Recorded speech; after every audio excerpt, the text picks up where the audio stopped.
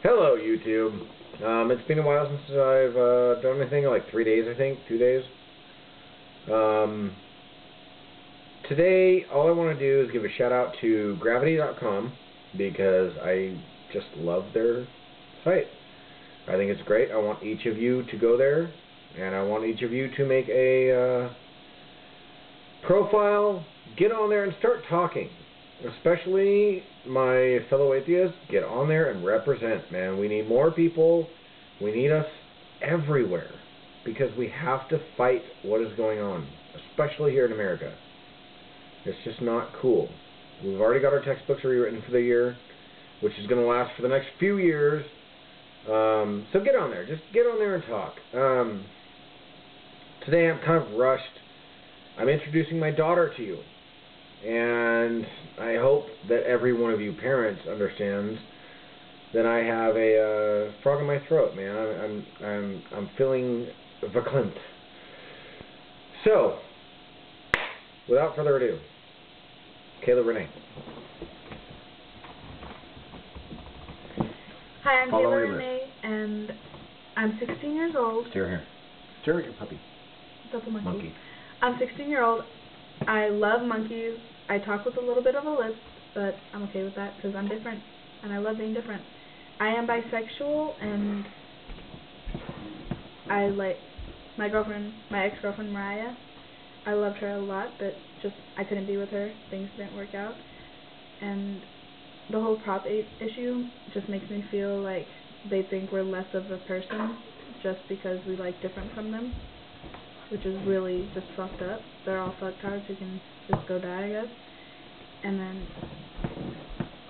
I've been without my parents for almost 14 years of my life, but now I was single parent for 2 years. But now I'm finally becoming like more in contact with him. I'm spending 3 weeks up here with him, hopefully the rest of my life, which will be very awesome. I'm 16 years old, and that has its perks and its downfalls. One of the major perks is that I can do whatever I want and just use the excuse, I'm 16, I didn't know. But one of the downfalls is, in my household, I'm judged so sharply. Everything I do, my grandparents are like, oh, you're horrible, and blah, blah, blah, blah, which will be nice if I can live with my dad because I won't have to be judged like that anymore.